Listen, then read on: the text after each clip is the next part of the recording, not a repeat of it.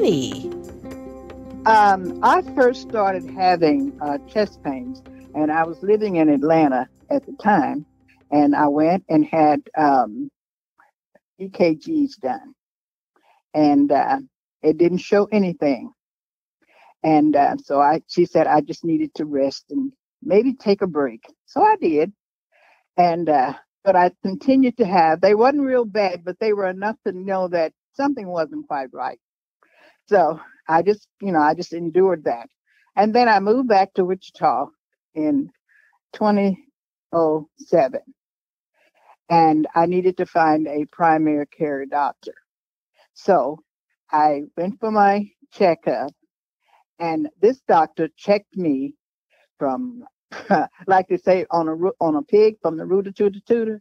He checked me all under my neck and everywhere else. And he said, Miss Turner, I think we need to send you back and have some tests run.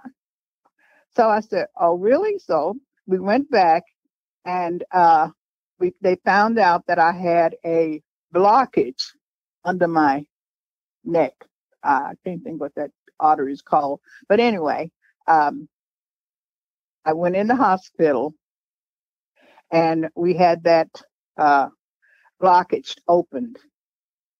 And okay.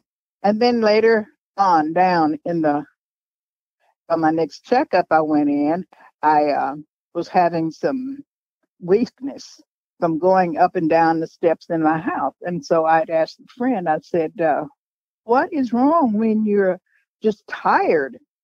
I'd go up 7 or 8 steps and I was out of breath. So she said, you need to go to the emergency room. So I ended up going to the emergency room, and they said, they checked me out again and I think they ran a couple of tests, and they said I had a vein that was stopped up. So anyway, we went in the hospital and we got a stent put in. I came home with that, and I don't know how long it was before I was having some of the same pains again, and out of breath, not really having any other chest pains. I could breathe okay. It was just, I just was just out of breath. So anyway, they said, go to the hospital. I went to the emergency room again. And when I went in this time, before I knew it, they had admitted me, and found out that the stent they had put in wasn't holding.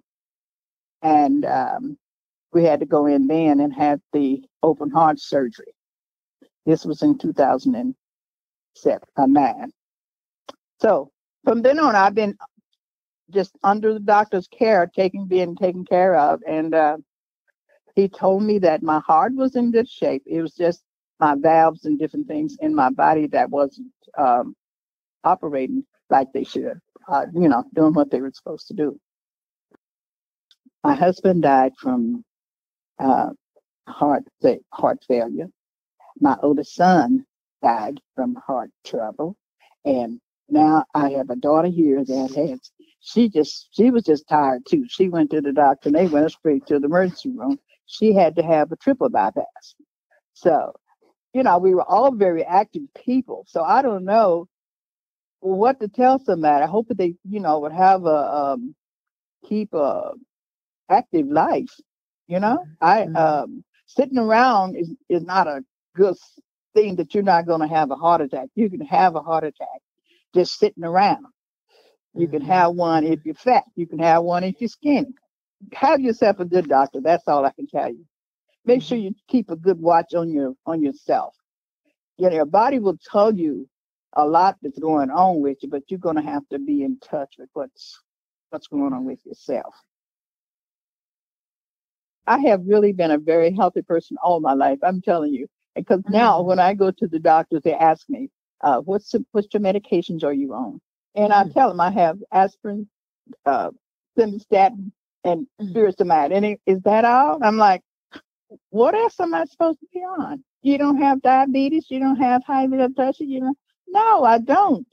So I was always a very healthy person. So I don't have a whole lot of of information to tell you about sicknesses and things.